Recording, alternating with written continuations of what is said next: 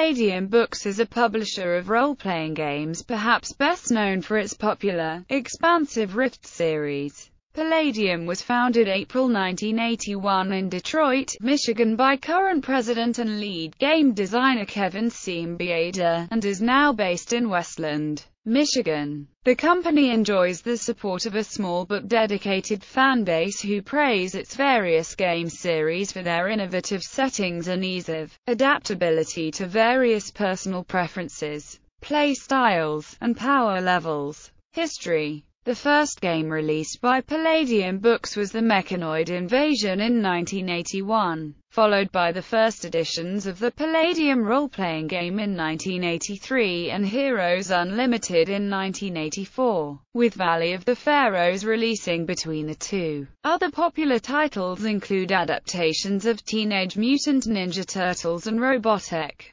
Palladium was also one of the major distributors of Robotech merchandise for several years. Between the late 1990s and early 2000s, all of Palladium's licenses lapsed and were not pursued for renewal. In September 2007, Palladium finalized negotiations with Harmony Gold USA to produce Robotech, the Shadow Chronicles role-playing game, an RPG based on Robotech. The Shadow Chronicles. Palladium claims that it was the first publisher in the RPG industry to adopt the practice of perfect binding its books, a move that has since been emulated by many other companies. Palladium also releases most of its titles in paperback, whereas other major RPG publishers mostly publish hardback editions. This format choice has allowed Palladium to provide full source books at a lower cost than many other game lines. Although Palladium did not establish the use of universal game mechanics,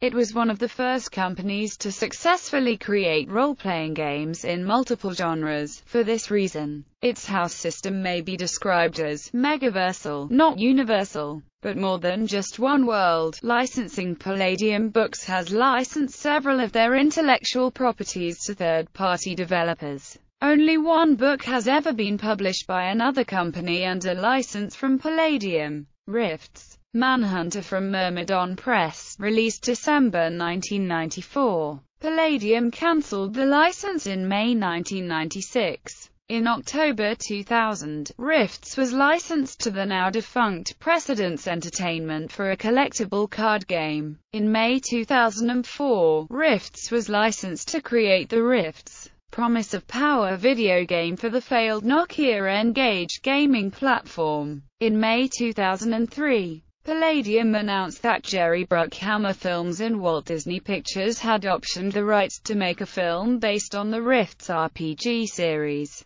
At the time, Bruckheimer was said to be developing the movie in conjunction with screenwriter David Franzoni. However, as of August 2011, there is no information regarding the project available on the Internet Movie Database. An April 19, 2006 press release asserted that, until Jerry Bruckheimer has a script he loves, the movie can't get the green light. In the April 14, 2011 weekly update, Siembieda said that the film option would be renewed for a 9th year. Embezzlement case and financial difficulties. On April 19, 2006. Kevin Siembieda issued a statement that revealed Palladium Books' critical financial difficulties due to alleged embezzlement and theft, resulting in losses from $850,000 to $1.3 million.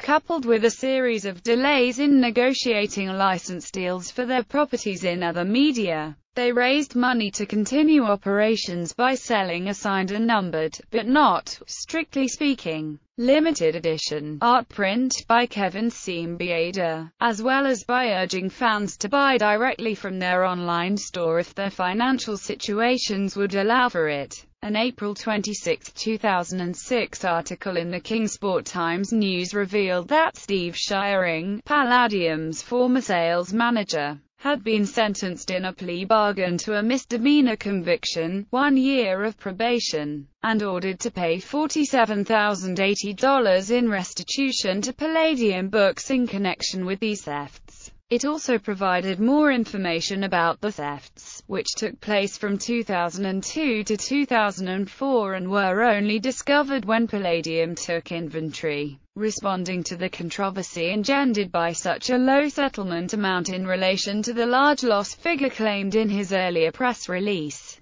Kevin Siembieda posted an open letter to the Palladium forum explaining the matter. Siembieda stated that he had not wanted to make public Shiring's identity out of the fear that overzealous fans might get into trouble by committing acts of reprisal. He explained that the heaviest punishment Shiring had been likely to receive even without the plea bargain was probation. Siembieda had a choice between getting any amount of settlement money at all to pay critical bills, or spending more time and money to attempt to get his pound of flesh from a man who was reportedly broke anyway. Given the urgency of Palladium's situation, Siembieda did not feel he had any real choice but to take what little he could get. During the week of May 7, 2007, Palladium announced that revenue from increased sales of books, admissions to its first annual open house, and purchases of the special art print had covered most of the short-term damages it had incurred.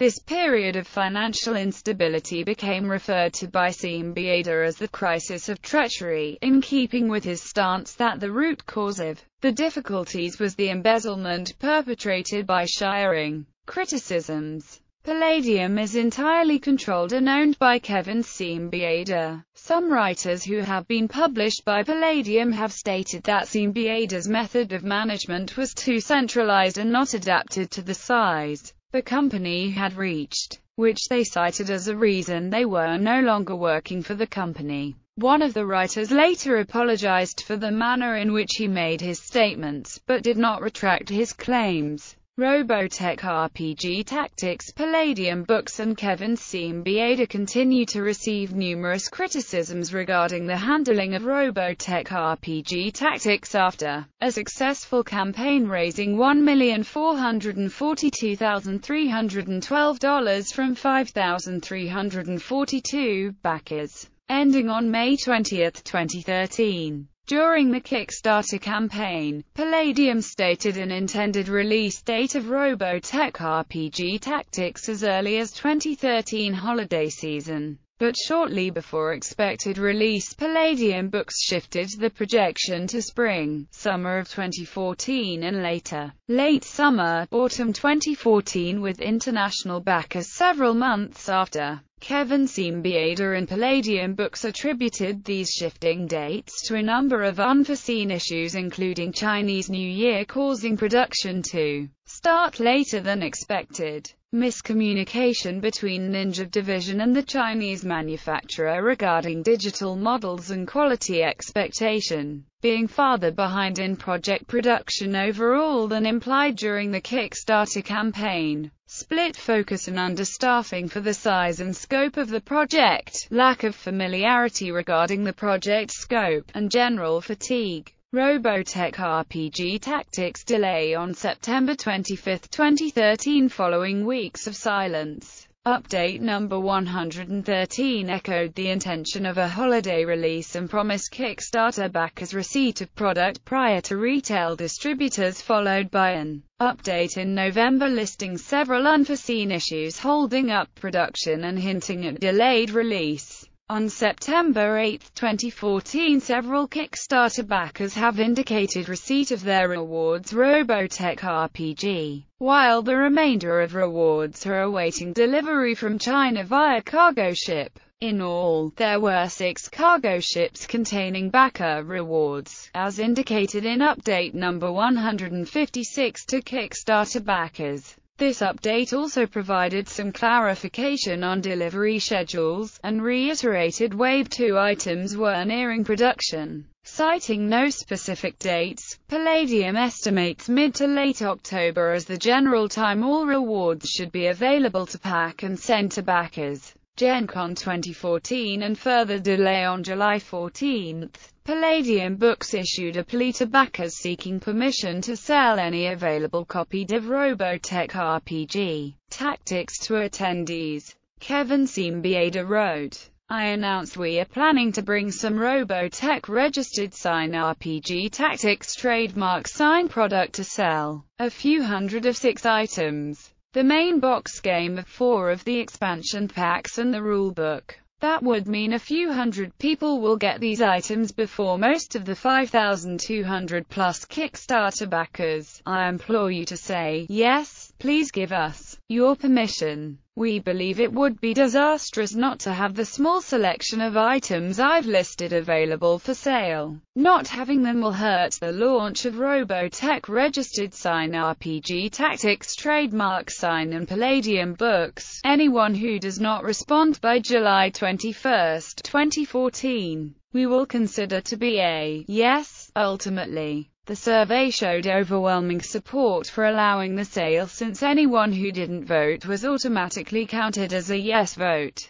which in turn caused even more anger amongst the backers. Several days before Gen Con, Palladium Books received word the shipping containers containing Robotech RPG Tactics had been tagged for inspection by U.S. Customs, subsequently blocking any opportunity to take the game to Gen Con and further delaying shipment to backers. Projected at this time to early to mid-September 2014 for U.S. residents. Prior to April 2015, no international backer had had their items shipped. This is despite stock already appearing in shops in those countries. Rest of world backers began receiving items mid-April 2015. At Gen Con 2014, an attendee received one unopened core box game used for display at Gen Con and recorded an unboxing video of Robotech RPG Tactics to allow backers to see the final production quality. Subsequently, many fans expressed concern over several production oversights and issues.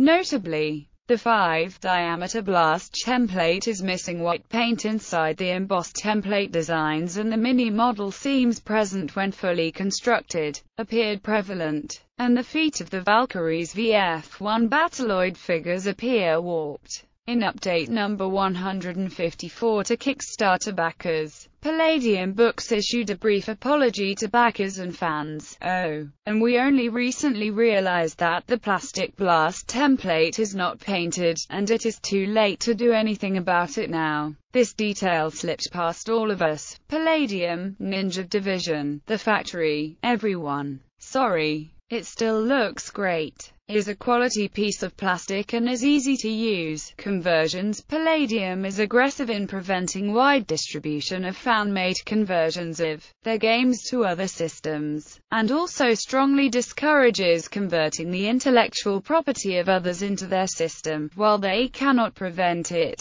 Doing so is not allowed in venues owned by Palladium Books. Palladium also routinely threatens legal action against fans who distribute conversions in other venues by issuance of cease and desist orders. When asked why Palladium was so much stricter in regard to conversions than other game companies, Siembieda stated that the policy had been adopted due to advice from Palladium's lawyers to shield Palladium from liability for conversions of other parties' intellectual property. Game lines. The Rifter is a magazine published for all lines. After the Bomb, a post-apocalyptic RPG that began as an alternative campaign setting for Teenage Mutant Ninja Turtles and other strangeness, but soon developed into its own series. In it, mutant animals struggle for survival, often against human supremacist nations. Beyond the Supernatural, a modern horror RPG along the lines of Call of Cthulhu. An incomplete second edition core rulebook was released in January 2005, with more information about the world, which is assumed to be similar to the real world, but with supernatural happenings which no one notices. Rifts Chaos Earth, a prequel to Rifts, set immediately after a war that triggers a magical apocalypse, opening dimensional gates that unleash monsters upon a technologically advanced future Earth. Dead Rain, a post-apocalyptic RPG where mankind is waging war on a zombie menace. Heroes Unlimited, a superhero RPG. Macross 2, based on the anime of the same name. The license has lapsed and was not renewed. The Mechanoid Invasion, a science fiction RPG set during the battle between human colonists and the Mechanoids, a race of psionic, cybernetic beings who wish to exterminate humanoid life. Nightbane is a horror RPG set in the year 2004. It differs from Beyond the Supernatural in that the supernatural elements are not as hidden and more open. The series is placed after Dark Day, an event where the Earth was plunged into an unnatural, starless night for 24 hours. And supernatural entities infiltrated or subverted various governments and organizations across the globe. Ninjas and Super Spies is based on both martial arts and espionage movies with some science fiction elements mixed in. Palladium Fantasy Role-Playing Game is a fantasy RPG set in a unique world, which was the home of Kevin Siembieda's fantasy games. Phase World 3 Galaxy setting, a space opera science fiction offshoot of the Rifts universe. Revised Recon, originally a Vietnam War-based RPG. It was later updated for modern-era combat involving mercenaries in fictional hotspots mirroring such places as Africa and South America. Rifts is set primarily on Earth 400 years after a war-triggered magical apocalypse, opening dimensional gateways and heralding the return of magic, Atlantis, and numerous invasions by alien forces. Rifts is Palladium's flagship line, Robotech, based on the anime series of the same name. The original Robotech license began in 1986 and lapsed in 2001. In 2007, Palladium reacquired the license and published The Shadow Chronicles in 2008. On May 20, 2013, Palladium Books raised $1,442,312 from a Kickstarter campaign to develop a new miniature wargaming system called Robotech RPG Tactics. Splices is a post-apocalyptic RPG where humans have turned to organic technology to fight a robotic threat. Systems Failure is a post-apocalyptic game in which the Y2K bug heralded the collapse of the power and telecommunications grids with the arrival of extra-dimensional energy bugs. Teenage Mutant Ninja Turtles and Other Strangeness was based on the original comic books. However, due to waning sales, the license was not renewed when it expired in 2000. Many concepts established in TMNT continue in both Heroes Unlimited and After the Bomb. Valley of the Pharaohs is an historical RPG set in ancient Egypt.